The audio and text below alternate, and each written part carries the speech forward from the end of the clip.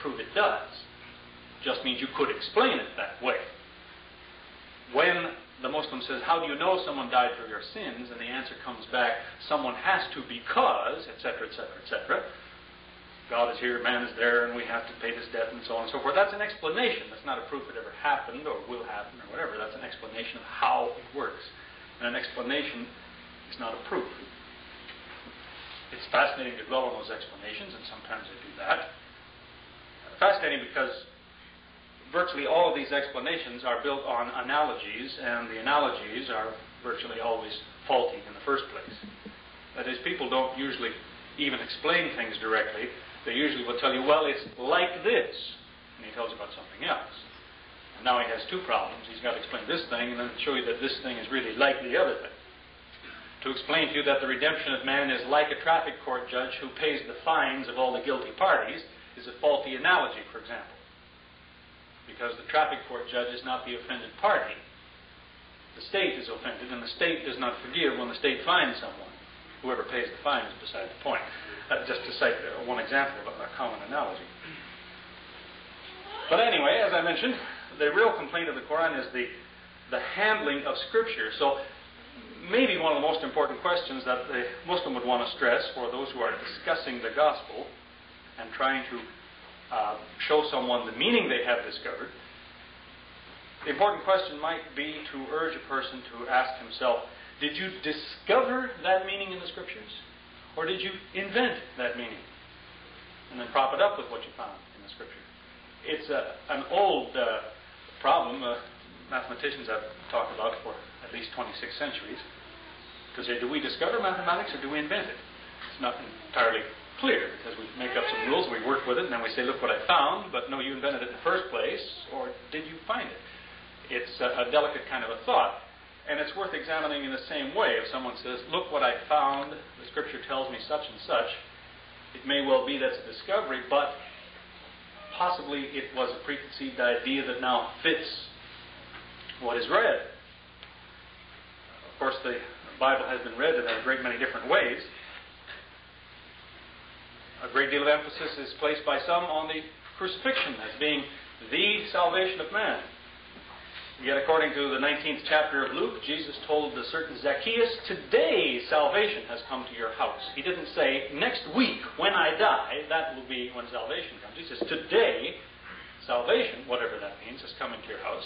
It's rather easy to read that and think maybe the crucifixion is not quite what somebody told me it was. It's a possibility. The 14th chapter of John has been quoted by, well, there's usually two favorite verses in there, but the whole thing put in its context doesn't read quite the way a lot of people tell it. That is, on the one hand, Jesus says, no one comes to the Father but through me.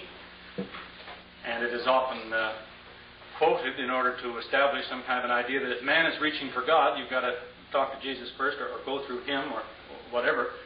When put back in its context, the whole subject of that chapter is not so much man reaching for God, but God reaching for man. That Jesus says, I came to show you God. Philip said, show us the Father. Jesus said, if you've seen me, you've seen the Father. Didn't seem to be claiming divinity, because in the first place he's supposed to be the Son, not the Father. And in the 5th chapter of John he said no one's ever seen the Father. But my point is here that I'm not going to try to reinterpret the Bible. I'm just trying to show that it sometimes just as easily reads in quite a different way than the exclusive way that some have tried to put on it. It is not, and that's a more recent development, I suppose, it is not the Muslim's job to try to reinterpret the Bible. There's plenty of people busy doing that. There's plenty of cultists who will tell you they have found everything in there, from flying saucers to word processors. It's not the Muslim's job to find some novel twist on the meaning. It's merely his job to remind an individual that if you are sure about what it says, ask yourself again, did you have that in your mind before? Or did you really discover it? This means an encouragement to think. And there are different views on that subject as to whether that's a good idea to think or not. There are in a sense, two streams of Christianity. And the Muslim, as a foreign student, is usually quite confused because he never thought about that before. He comes to this country and turns on the television one Sunday morning, and after a few minutes says, well, that must be Christianity. He'd never seen a Christian before in his life, possibly. And certainly in the minds of those people speaking, they have Christianity. But what the Muslim is sometimes unaware of, he may spend some years in the country and never catch on to the fact that there's a lot of people who call themselves Christian and they have nothing to do with what you saw on television Sunday morning. There are widely different views. And one of the things that divides these streams concerns an understanding of the term lost. What does it mean when somebody's lost? Does it mean that he isn't saved, or does it mean something else? You might ask the question this way: is an explorer lost? If a man is going into a land where no one has ever been before, is he lost? Well, one branch of Christianity would tend to say yes, and another branch would say no, he's an explorer. He's not lost. He's exploring the territory. The problem the Muslim has is not with the man who will tell you explorers are not lost. He has a problem with the man who tells you, yes, until you find what you're looking for, you're lost. That stream of Christianity is the one that gives him the problem, because that is the stream of Christianity that does an awful lot of study and preparation, but